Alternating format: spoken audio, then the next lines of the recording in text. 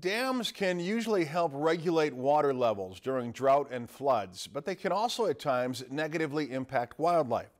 A recently completed dam in the Chippewa National Forest will improve both areas. Mel Meyer reports. So welcome everyone. Welcome to the Mississippi River. The Forest Service and its project partners celebrated the dam and a new fishing dock at a ribbon cutting ceremony today. I think it's going to benefit all the public, tribal and non-tribal.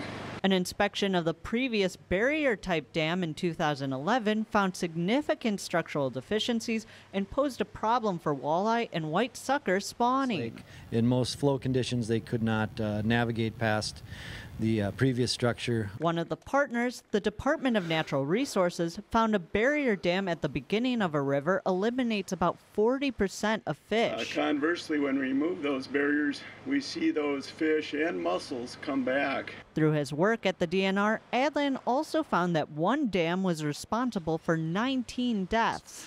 This design eliminates that hydraulic roller that can be so dangerous, so it's a safer place. Looking forward, the rolling rapid structure will also help manage water levels to a more natural flow, unlike before. We've had a good season so far, been able to stay right around our summer target elevations, so the structure's performed as we had hoped. These levels will carry a profound impact downstream. There are over 17 million people who rely on drinking water that comes from the Mississippi watershed. So no small number of people are impacted by the Mississippi River.